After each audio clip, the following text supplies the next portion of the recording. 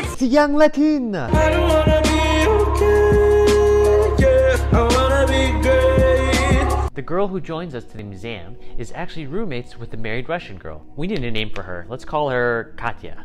So the roommate, her story is wild. She drops out of college and starts dating her boss, who, by the way, is 3 times her age.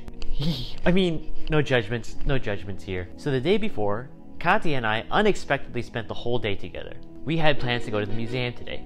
And so when I got there, the 2 girls were waiting for me. The first thing I noticed was that Katya wasn't wearing her wedding ring. That put a permanent pep to my step, considering how well yesterday went. Maybe the ring was a deterrent for creeps. I didn't see any photos of her husband when I stalked her Facebook, so Katya wanted to curate and open her own children's museum one day. The pure joy and excitement she exuded while exploring the museum was infectious. As she took notes and studied certain exhibits, I paid attention only to her. I didn't even flinch when she turned around to discover that my eyes were glued to her. She only responded with eyes that carried a huge grin. Sparks flew that day, I'm telling you. I didn't know what was going on, but it felt like the beginning of a newfound romance. Hours after, we were hungry and decided to grab a bite nearby. Turns out, Katya is a huge meat lover. No dirty jokes here.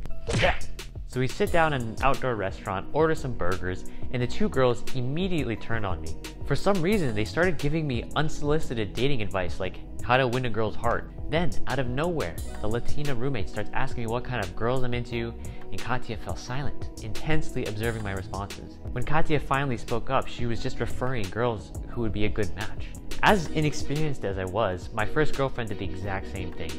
Possibly to test my interest in her versus dating someone else, I took this as a sign that she's probably into me. 3 days passed without us seeing each other in person because I've been busy rehearsing with my dance crew for a show coming up on Friday.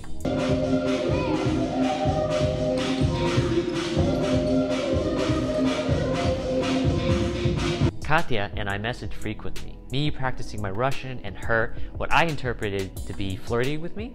I invited her over to my place that night, giving her 2 options. 1, we could take a salsa class, or 2, we could watch a movie. She claims she doesn't have any dance clothes, so movie it is. After work, I meet her at the subway station near my house. On the way walking back to my place, she spots a watermelon and rushes over with childlike excitement. She attempts to pick up the largest watermelon she could find, and quickly gives up.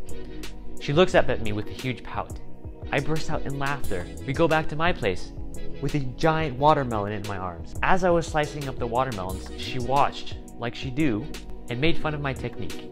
She teased me often, so I took that as another sign of flirting. We watched a favorite classic of ours, Ip Man, the Wing Chun master of Bruce Lee. She admitted she gets cold easily as we huddled up under a blanket on the couch, so I nervously wrapped my arm around her. I hoped I wasn't being presumptuous. After the movie, she asked me to walk her home, and when we got to the station, she said, a gentleman should walk her all the way home. Of course I said yes, if it meant spending more time with her.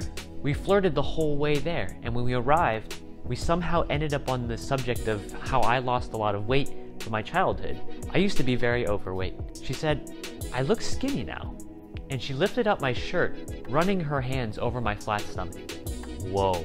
If you want to hear the next part of this story, or stories like this, like and hit that subscribe button below. And if you have an epic story, leave it in the comments section. I might just make a video out of it. I also want to see in the comments what you would have done if you were in my shoes, or if you've ever been in a similar situation. Doubt it. Alright, I'll see you next time. Peace.